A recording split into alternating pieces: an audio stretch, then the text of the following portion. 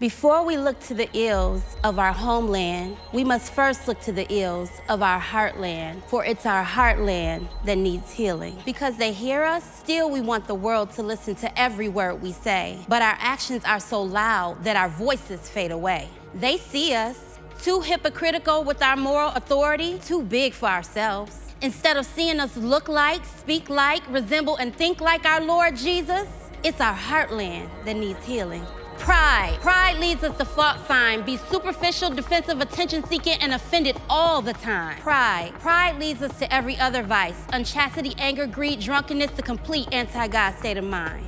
Pride, the chief cause of misery in every nation and every heart. It's our heartland that needs healing, and humility is the start. Humble hearts engaged in humble prayer. We must find ourselves under His hand as our shelter. For His heavy hand is molding us, shaping us, making us more like Jesus, even in the times and places that seem to us the darkest. Humble hearts engaged in humble prayer. For when the church is prayerless, the church is peaceless. In a land full of strife, inflamed rhetoric, drama, tension, division, and violence, the church, God's people, must be different in their mindset. Humble hearts engaged in humble prayer. The peace of Christ leads us to ordered lives, free from strife, for He has changed us. Our hands clasped in prayer is the beginning of peace uprising against chaos. It's our heartland that needs healing. Humble prayers help to remind us. We must seek His face. In the midst of the darkness and distractions caused by our own flesh, all we require, all we desire is to see the face of God so that we can rest. But to remove the veil, we must humble ourselves, fall prostrate at His feet in His presence. We must seek His face, for in every season, He is our greatest need, which is why we need to know His glory and how to find His feet. He is our great reward, who understands all we were made to be.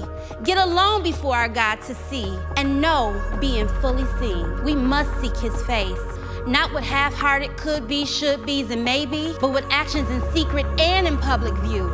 Intention is what we talk about. Direction is what we do. It's our heartland that needs healing. I know you know it too. So repent and believe the gospel. How can we run to that which we run from? When we look just like the world, how can we represent God's kingdom? But in Christ we have the power to turn from our wicked ways. Through humility and prayer, God's children can reflect the glory of His face. So repent and believe the gospel instead of dehumanizing those made in the image of God. Because when we mock and belittle others, it reveals our inner fraud.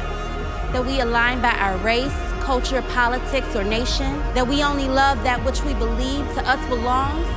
But to love God is to love what bears His image and recognize it's His, not ours. Repent and believe the gospel. Turn from immorality, impurity, and greed, and all idols that take preeminence. Let God work in your heart to give evidence of your repentance. That every day the richness of His gospel will compel you to obedience. It's our heartland that needs healing. It's our ill sin that has caused its brokenness. It's our whole land that needs healing, but there's hope and good news through Christ in us.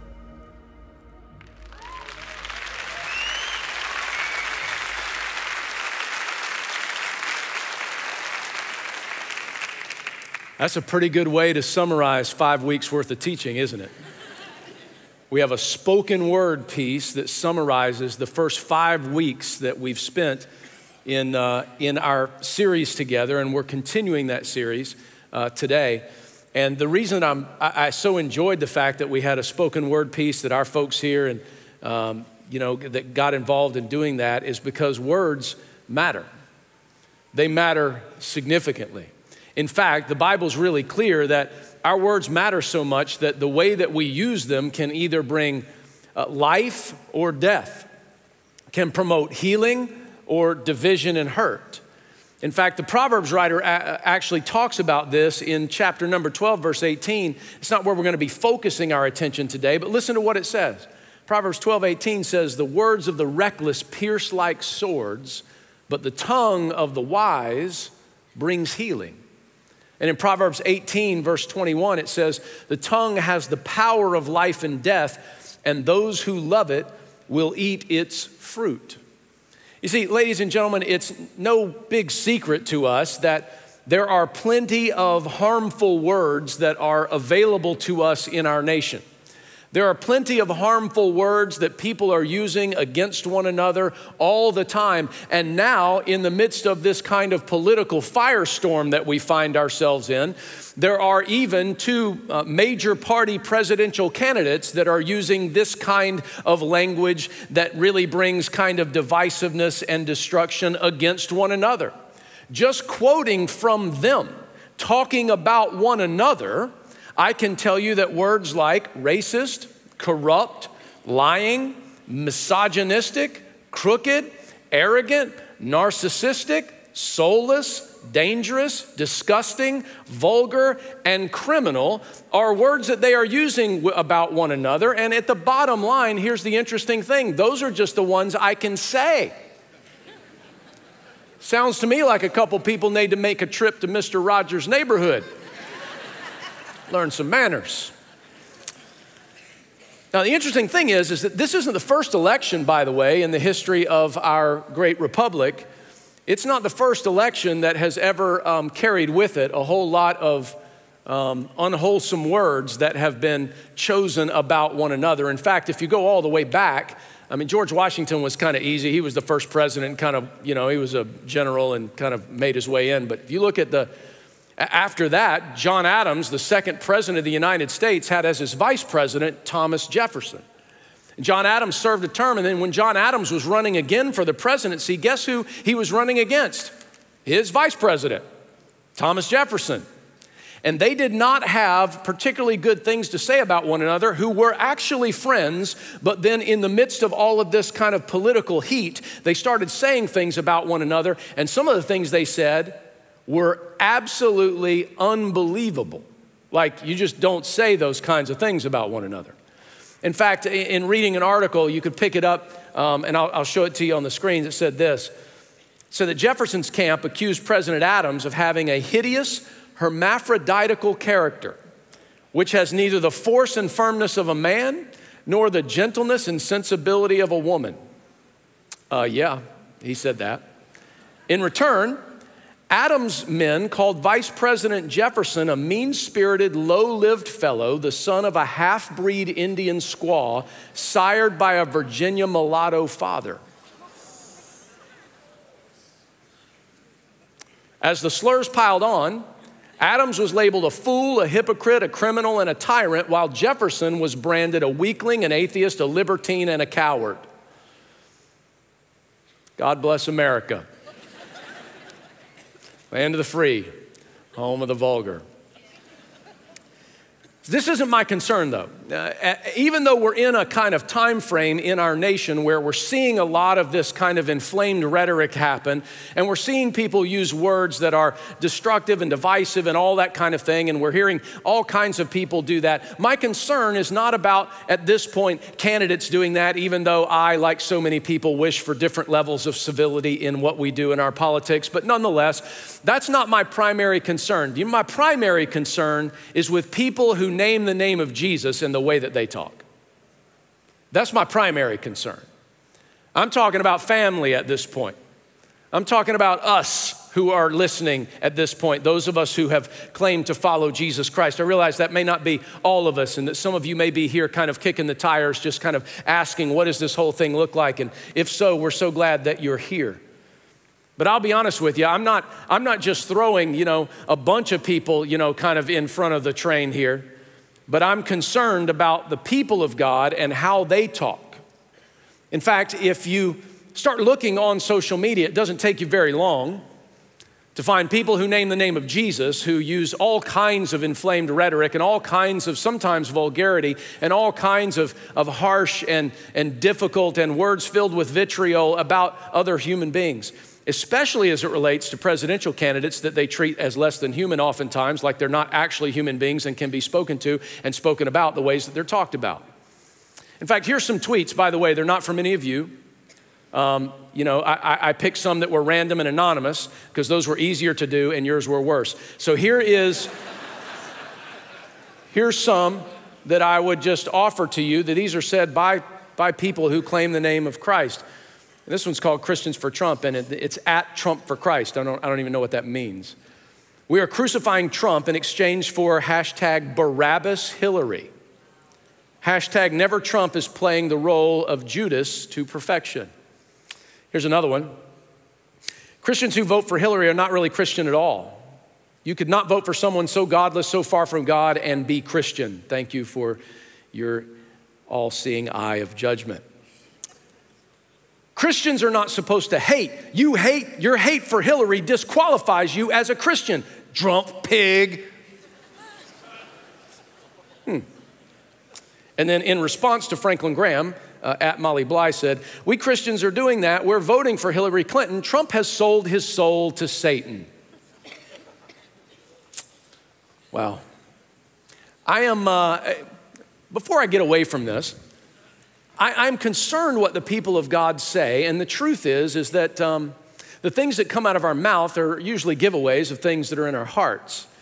And before you think that maybe I'm just kind of throwing everybody in front of the train right here and kind of pointing these things out, I need you to know that this has been an issue for me too in the past. See, when I was a young man and a reasonably new believer and had started out in ministry, and this was in my very early 20s, there was a political campaign that was going on during that time for the presidency. And my particular candidate, it was starting to look like may not actually win the presidency. And I was with some other pastors in our office area, and they were, pastors, my senior, one of which was old enough to be my father. And they shared my particular persuasion and candidate, which is fine, whatever. But as they were talking, this one kind of senior pastor, he wasn't the senior pastor of the church, but my senior by a lot, because I was in my early 20s, he came by and he said, hey, I just, found out that, one of the particular candidates won the presidency, and it wasn't the one that I wanted. And we were all kind of talking about that and lamenting it for a few moments, to which I commented when he said that this particular candidate won, I said, I hope he dies. I was in my early 20s. It was immature, it was stupid, and I'm embarrassed by it. But I said it. And when I did, that pastor, who was of my same opinion, by the way, of candidate choice, his disposition changed, and he began his next sentence with the word, son. Now, when you're in the South and you begin a sentence with the word, son, the rest of it is not going to be like your favorite thing you've ever heard. He looked at me and he said, son, he said, this is a man with a soul. This is a man who's created in the image of God. This is a man for whom Jesus died. And I don't think that we want to be wishing his death upon him, because we don't know what would happen to him. We can pray that, and he's given me the whole run through. And I listened, and I'm telling you, the moment it escaped my mouth, I realized, I wish I could have that one back.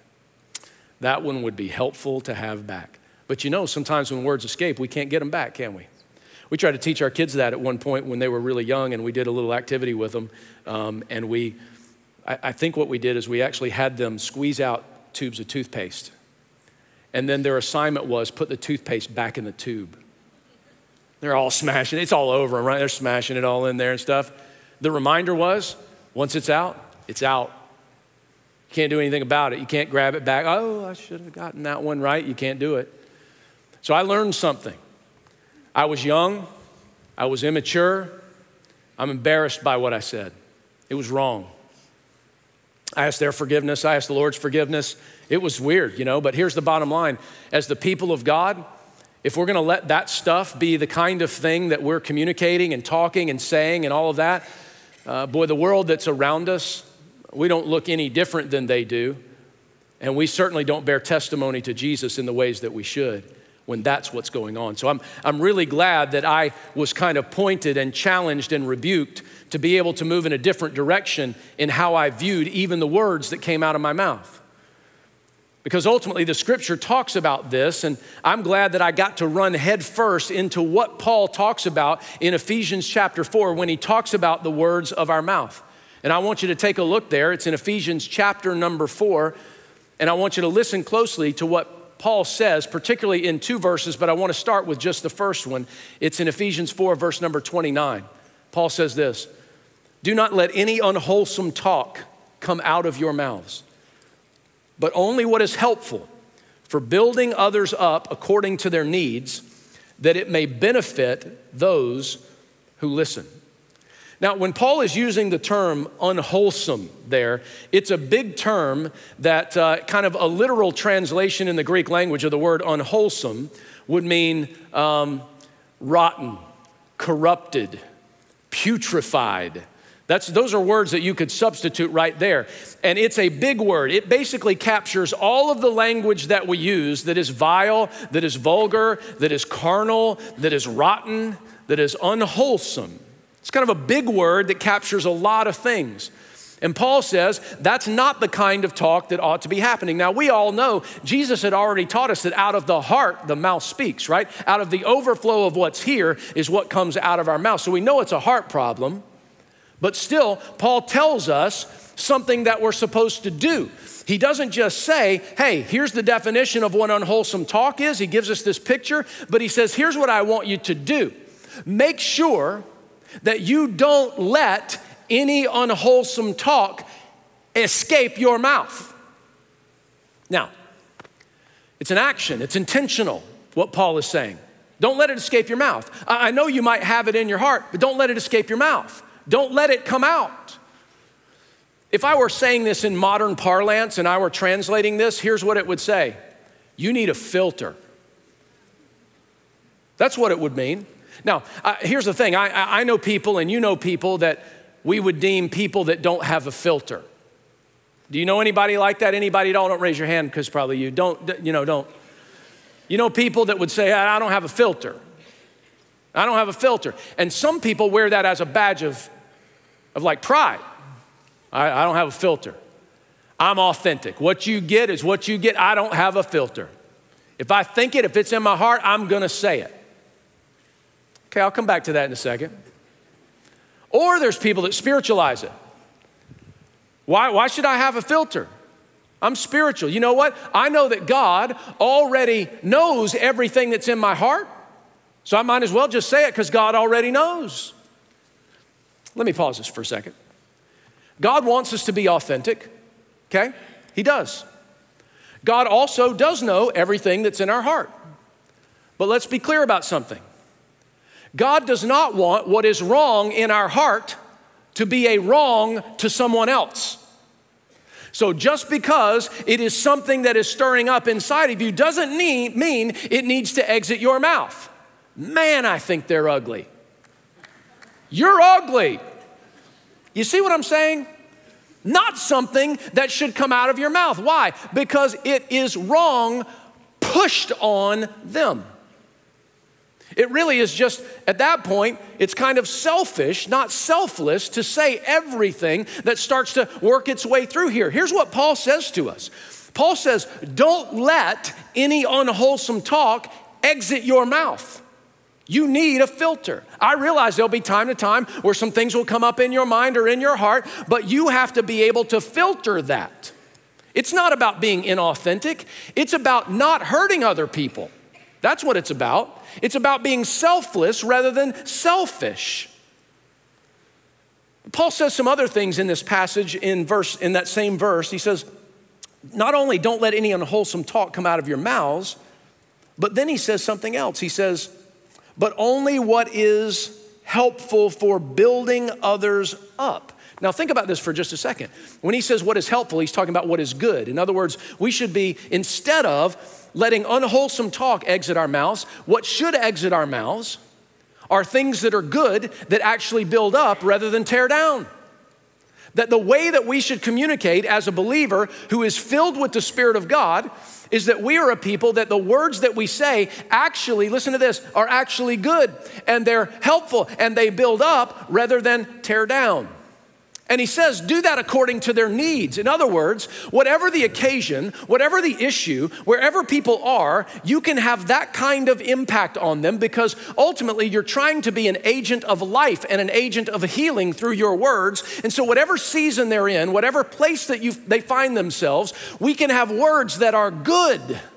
and words that build up rather than tear down, meeting people right at the point of their need. And then he says, the reason that this is the case is because it will be a benefit to those who are listening. That word benefit in the Greek language is the word charis, and that's where we get our word grace. So some of your translations might even say that it is grace to those who are actually hearing it.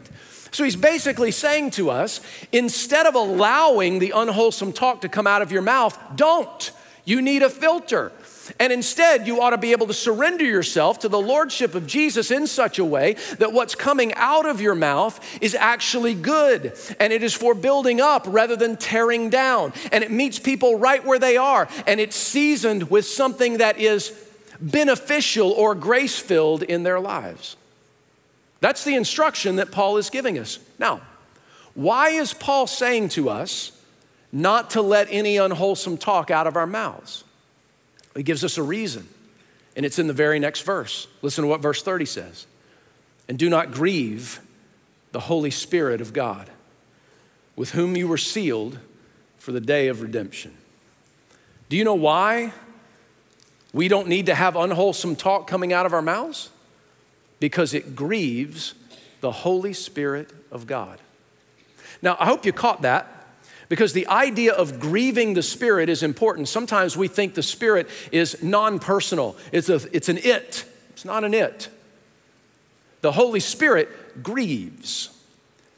So in other words, when unwholesome talk comes out of our mouths, it's not about us breaking a rule, it's about us breaking a heart.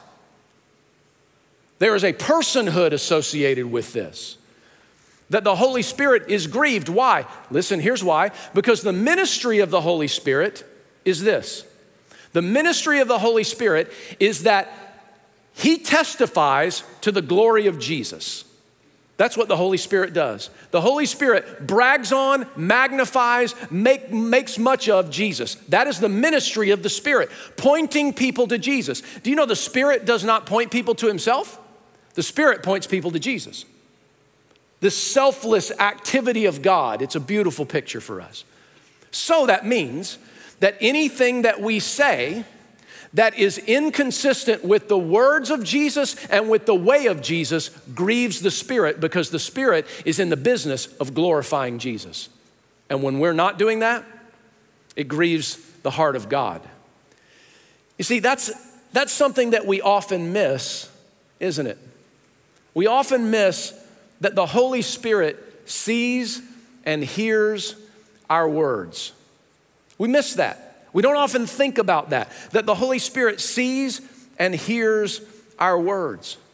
And when we really recognize that, what we understand is that we grieve His heart when we find ourselves in places where unwholesome talk is coming out of our mouths. So here's a fair question to ask. How do unwholesome words grieve the Holy Spirit? How does that happen? How do unwholesome words grieve the Holy Spirit? I'm gonna give you a few different things, and I want you just to track with me. I'm not gonna spend a ton of time on it, but I want you to track with me. Here's the first way that our unwholesome words grieve the Spirit. They demonstrate a lack of lordship. Jesus' half-brother, James, had a lot to say about our tongues and our words and the things that we say. And I want you to listen to what he says in James chapter 3, beginning in verse 7. He says, all kinds of animals, birds, reptiles, and sea creatures are being tamed and have been tamed by mankind, but no human being can tame the tongue. It's a restless evil full of deadly poison. In chapter 1 of James, in verse number 26, it says this, that those who consider themselves religious yet don't keep a tight rein on their tongues deceive themselves, and their religion is worthless. You see, what happens when we have tongues that are so long that we're always tripping over them, that are longer than a water slide, that we're just kind of walking around, we're always kind of tripping because we're tangled up on our big tongues. What we demonstrate that we lack the lordship of Jesus in our lives to tame the one we have. Now, there's some people that end up trying to spiritualize that, and they're like, well, you know what? I mean, I use my tongue to glorify God in my singing or whatever. Listen, I want to say this to you carefully, but it's biblical. It's not a matter of I don't define your maturity in Christ and your maturity in the Spirit by whether or not you can speak in another tongue. I think the Bible determines our maturity in the Spirit of whether we can control the one we have.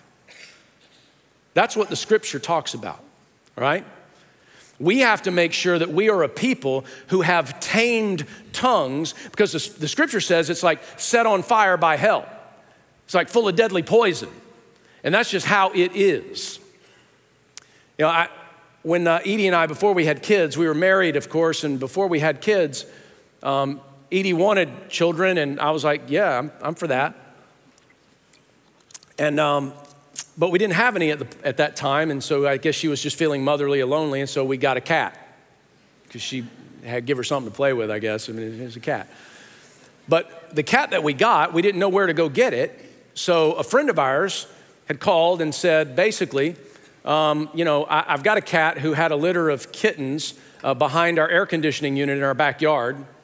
It's like a wild cat that had wild kittens. If you want to come by and check some out, we're like, sure. So we came by and checked them out, and we picked the one that was kind of orange striped, looked like Tigger. I was like, let's get that one. I like that one. So we get this cat. We name him Baxter. Interestingly enough, we thought it was a girl, and then it wasn't. And so we were wrong about that. And we named it Puddin', and then we found out it wasn't a girl. And then we were like, no, we're not naming him Puddin', so I'm giving him a guy name. So we agreed on Baxter, all right? So Baxter comes to our house, and Baxter's wild. And what I unfortunately did, I wasn't the one promoting getting the cat, my wife was, and so when I got the cat, I just started playing with the cat, but I played in the same vein that the cat was used to playing, in a wild way. The cat would come, you know, and I'd be hiding on my bed, you know, on top of my bed, laying down. The cat would be at the base, you know, off the bed, you know, and then I would do this. I would like this, you know, and then the cat would jump up, you know, doing all that stuff, and I'm wrestling around with the cat. It was nuts. I'm not recommending doing this, by the way, but I basically trained our cat to be an attack cat. But the cat came to me, how would I explain the cat? It was psycho. When it came to me, it was a psycho kitty, and I just kept on in that vein, you know? In fact, the cat was like so crazy, it would just like, you know, come up, purr, you know, what's going on? Just like this, and just like start shredding you. And I was like, man, we can't do this. So we got the cat declawed. I know some of you are going to go, don't do that. Well, we did. I just want to save my family, you know. And so we kindly had the cat declawed. And then, you know, kind of like the cat would come up after that, you know, and Baxter would come up and get on my lap or whatever. I'd be like, oh, what's going on? And then he'd do this, and I'd be like, you got nothing. You got nothing. And then he'd just sit there for a minute. And I'd get all next to him, you know, and then he'd bite me on the neck. In his mind, he was like, I don't have claws, but I have teeth, and I'm gonna hurt you. Here's the thing. Here's what I did with this cat. I fanned into flame its natural inclinations. It was naturally wild. It naturally wanted to, like, you know, claw things and bite things, and basically every time I played with this cat, that's what I was doing. I was giving it opportunity to just claw and bite and do all kinds of crazy stuff. I fanned into flame its natural inclinations. And do you know what we do oftentimes with the tongue? The tongue's natural inclination is to be set on fire by hell and full of deadly poison. And too often what we do is, instead of getting ourselves under the lordship of Christ, filled with God's Spirit to be able to tame that kind of restless evil that is called the tongue, we just fan into flame its natural inclination, and we let it grow and get loose, and we slobber it all over everybody. You see, when we are using unwholesome words, it's a giveaway that we're not really operating and demonstrating the lordship of Jesus in our lives. But secondly, the unwholesome words also don't point to the resurrection. When we're using these kinds of words, unwholesome, vulgar, crude, all of that kind of stuff, it doesn't point to the resurrection. You know, when Paul was describing people without God, it was really incredible how he described them in Romans chapter 3 when he talked about, here's what people without God are like. Listen to what he says in Romans chapter 3, beginning in verse number 9. He says, what shall we conclude then? Do we have any advantage? Not at all. For we've already made the charge that Jews and Gentiles alike are all under the power of sin. As it is written, there's no one righteous, not even one. There's no one who understands. There's none who seek God, is what it goes on to say. All have turned away. They've together become worthless. There's no one who does good, not even one. Listen to this. Their throats are open graves. Their tongues practice deceit. The poison of vipers is on their lips. Their mouths are full of cursing and bitterness. Did you hear what he said? He said their throats are open graves. Do you know what you find in an open grave? You find death, decay, putrefaction, corruption. That's what you find in an open grave. And when we open our mouths and unwholesome talk are coming out of our mouths, we are pointing, listen to this, we are pointing to a dead kind of grave. Instead of when our mouths are open and people hear what comes out of our mouth that actually can bring life and show grace and be good, that points to a grave that is empty. There is nothing decaying in it because the resurrected Lord Jesus has changed everything from death to life, including our tongues. You see, when we stop with unwholesome words, we can more easily point people to the life of the resurrected people of God because of what God has done in Jesus through his own resurrection. There's a third reason that our unwholesome words grieve the Spirit of God, and it's this, is because our unwholesome words degrade the humanity of people. As we've talked about before in James chapter 3, verse number 9, it says this. It says, with the tongue we praise our Lord and Father, and with it we curse human beings who have been made in God's likeness or God's image. I've talked at length about that in messages before, so I won't belabor that point. There's another reason, though, that our unwholesome words grieve the Spirit, and it's because they reveal the corruption of our hearts. They just reveal it. Because we know Jesus said, right out of the overflow of the heart, the mouth speaks. That's what happens. We give away the corruption that's in our hearts. Listen to what James said in chapter 3, verse number 10. He said, out of the same mouth come praise and cursing. My brothers and sisters, this shouldn't be. Can both fresh water and salt water flow from the same spring? My brothers and sisters, can a fig tree bear olives or a grapevine bear figs? Neither can a salt spring produce fresh water. You know what happens when unwholesome words are coming out of our mouths? What we're giving away? We're giving away that the well has been poisoned. We're giving away that we've allowed a whole lot of junk into the well of our hearts. And as a result, there are things coming out of it that should not be coming out of it. Fresh water and salt water should not be operational together. This should be what comes out of our mouth should be what has transformed us. And that is good words that are filled with grace. These are the things that ought to be coming out of our mouths, words that build up rather than tear down. But I'll tell you another reason that it grieves the Spirit, because it interferes with his work. Our unwholesome words interfere with the work of the Spirit. Now, you may or may not realize this, but whenever the Spirit's activity is talked about in the New Testament, generally speaking, it's generally talking always about the activity of the Spirit in the lives of the church, in the lives of believers. But there is one specific time in the New Testament where we're reminded about the Holy Spirit's work among the unbelieving world. It's in John chapter 16. Listen to what it says. This is Jesus talking. He says, very truly I tell you, it's for your good that I'm going away.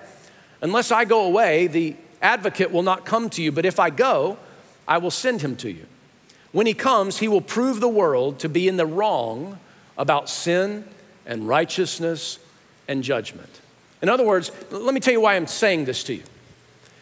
Because the Spirit of God is working in the unbelieving world in ways that we can't see.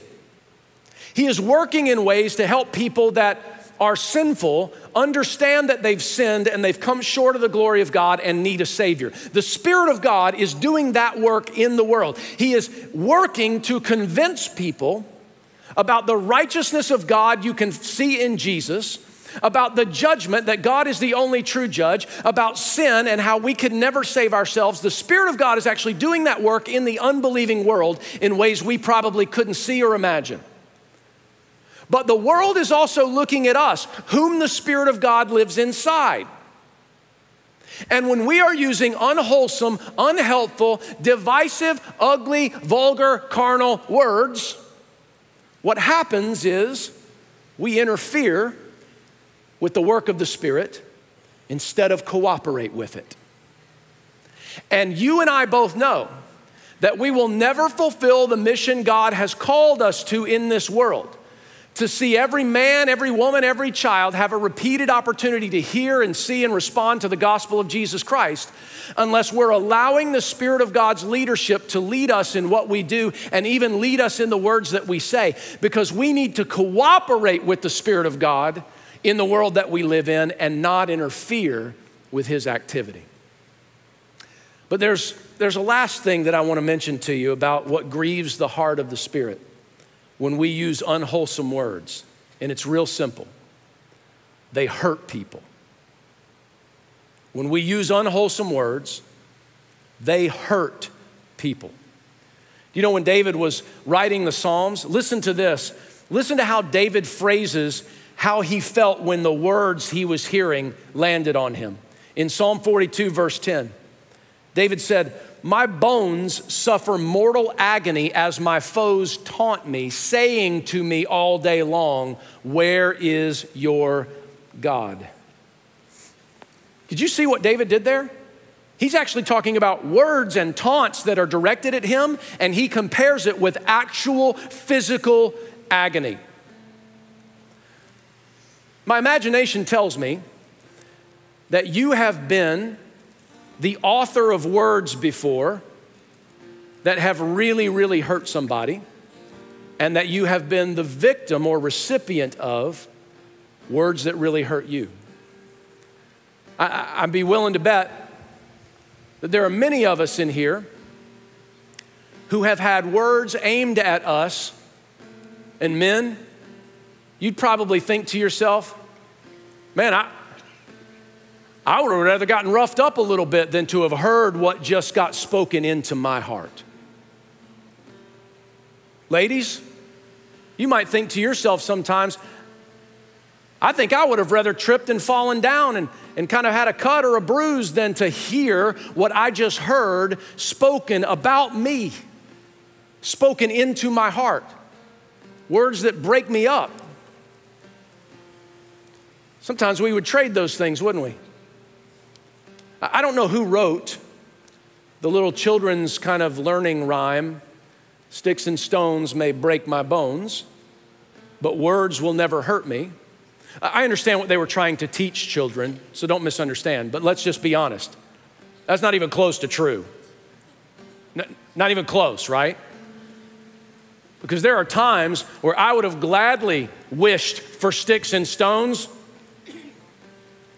than for the words that got said to me and about me, because they seem to linger longer and hurt deeper and not be able to get away from them, right? You see, it grieves the Spirit of God when this happens in our lives, and I'll tell you why. Because it hurts people.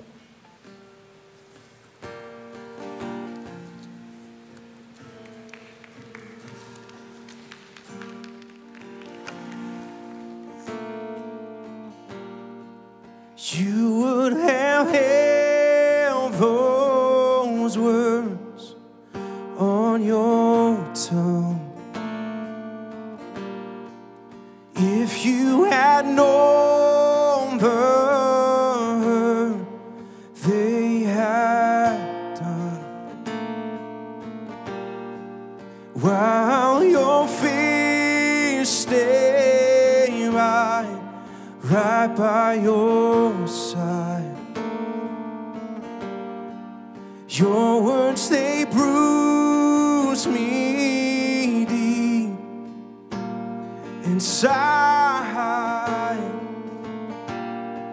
I'd rather have sticks and stones, broken bones, than the words you said to me. 'Cause I know that bruises heal and cuts will seal, but your words beat the life out of me.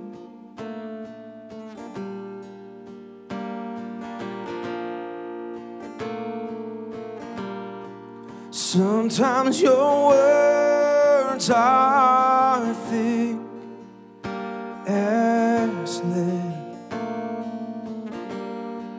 You swing them straight upside my head. But what hasn't killed has made me strong. So I'll take my scars and move along. I'd rather have sticks and stones and broken bones than the words you say to me. 'Cause I know that bruises heal and cuts will seal, but your words beat the life out of me.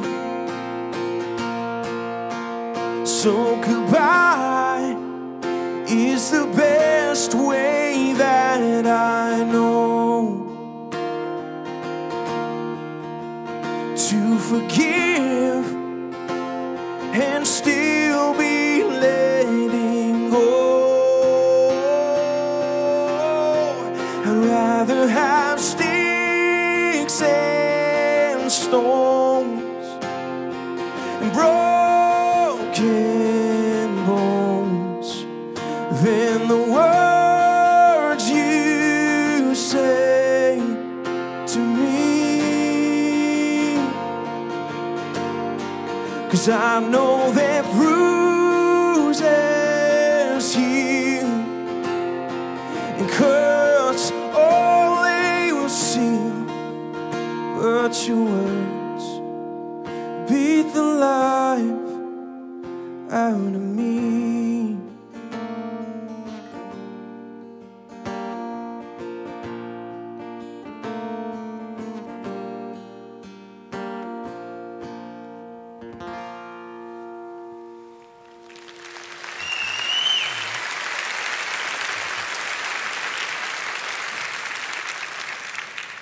You understand the contrast when we say that, right? In no way would we ever advocate for physical harm coming to anyone. We're not saying that, but we just know that sometimes the feeling that we have, we would rather have fallen down and hurt ourselves, or, you know, as a man, we'd rather been roughed up a little bit than to hear the words that we heard, right? Because they hurt. And it grieves the spirit that that's the case. It's why we need a filter. Listen again to what Paul said. Don't let any unwholesome talk come out of your mouths, but only what is helpful for building others up according to their needs, that it may benefit those who listen. You see, if I was going to summarize what Paul said to us in a way that maybe you could remember, if you're saying, I don't know if I can memorize that whole verse, let me see if I can give you something that might help you a little bit. Here it is. All words, all good, all grace, all the time. All words, all good, all grace, all the time. You see, that's what Paul's trying to teach us here. When he says, don't let any unwholesome talk come out of our mouths, but only what is helpful, what is good, for building others up instead of tearing them down. And that it is beneficial or grace-filled to those who are listening, because when they're listening in all seasons, at all different kind of circumstances, and at all times. That's why.